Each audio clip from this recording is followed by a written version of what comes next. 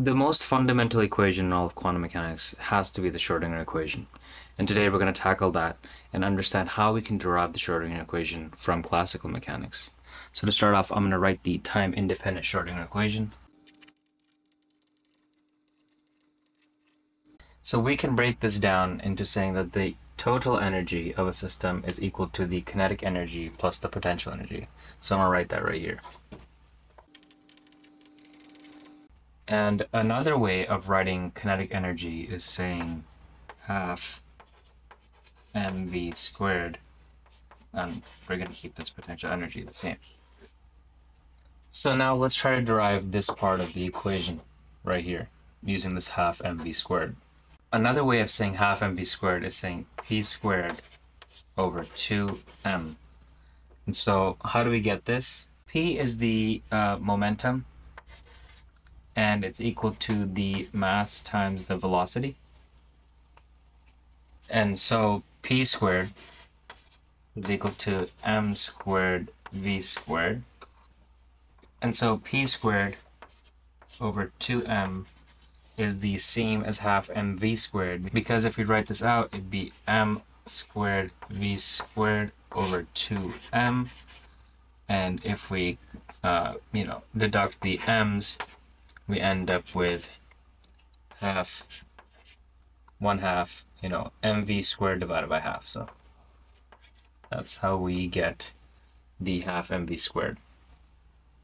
So let's get rid of this for a second and stick to where we are with the half mv squared over pe, and we rewrote that as p squared over 2m. So the next part we're going to talk about is the de Broglie relationship, and the de Broglie relationship relates the wavelength of a particle to its momentum. So how we can write the wavelength is by using this lambda term, and we're going to say that it is the Planck's constant over the momentum. And so de Broglie related the mass of a particle to the wavelength of that particle.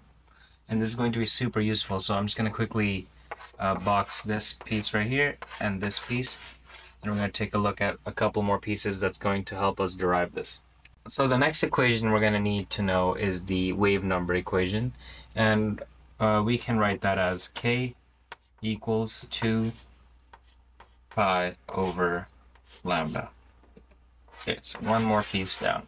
And another piece that we're going to need is the psi wave function being equal to e to the I kx.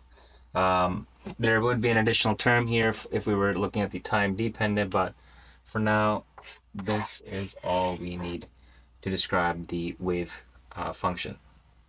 So really quickly, let's actually take the derivative of this. So to do that, we'd be basically saying that the derivative of psi with respect to x is equal to, we're going to bring these constants down, so we end up with I k e to the I k x. Okay. And we're going to take the derivative one more time of this function. So moving on here to the next step, the 2 psi by dx squared is equal to I k squared by e to the I k x. So we know that I squared is -1, and then we're left with this k squared, so we can actually just write that as negative k squared e to the I k x. And what is e to the I k x? Well, that right there is psi. So if we rewrite this, we could simply say that it's equal to negative k squared psi, right? So let's clean this up a bit, and I'm going to basically write this right here.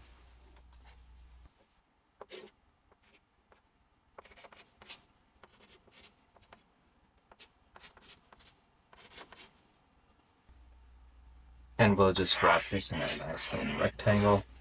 Now, using these 5 things that we've, figured out, we're going to go from the classical understanding of normal mechanics and physics into how we get to this fancy equation here at the top, known as the time-independent Schrodinger equation.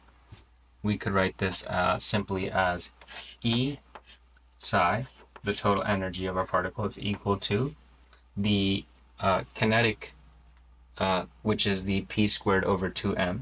So we can write p squared over 2m psi plus the potential psi. Okay, so that's what we end up with. So now we need to find values for p squared. So if we manipulate the Debroglie relationship with the wave number, what we can do is, if we put this k equals 2 pi over lambda into this lambda equals hp, then we get lambda is equal to 2 pi over k. So with a little bit of jiggling things up here, we can actually say that k is equal to 2 pi over lambda times the momentum. Okay, and we could actually simplify this even further because there's something known as the reduced Planck's constant, which is just h over 2 pi, which is often written as h bar, this little h with this thing on top. This is the reduced Planck's constant. And we can just say that all this is just p over h bar, like that. So, just simplifying some terms here, nothing too crazy, but this is p, the momentum, over the reduced Planck's constant. Now let's just clean up all of our equations here a little bit. So k is equal to the momentum over h bar. So if we were to take this and square it, that would be k squared is equal to p squared h bar squared. Now, if we merge this into this equation here, what that would look like is d to psi over dx squared minus k squared, which we can rewrite as minus p squared over h bar squared psi. Okay, so all we've really done is replace the k in here into this equation, which we got because of the following information that we've mentioned with the Debroglie relationship and the wavelength. Now let's rewrite this a little bit differently, because we're going to actually be using p squared over 2m as our kinetic energy.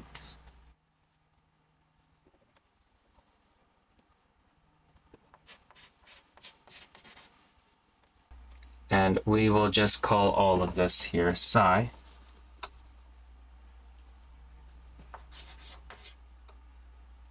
And now all we're going to do is substitute this part, p squared psi. So if we just rearrange this a little bit, what we could end up with is negative h bar squared d to psi by dx is equal to p squared psi. So now all we need to do is substitute this p squared psi into the equation over here.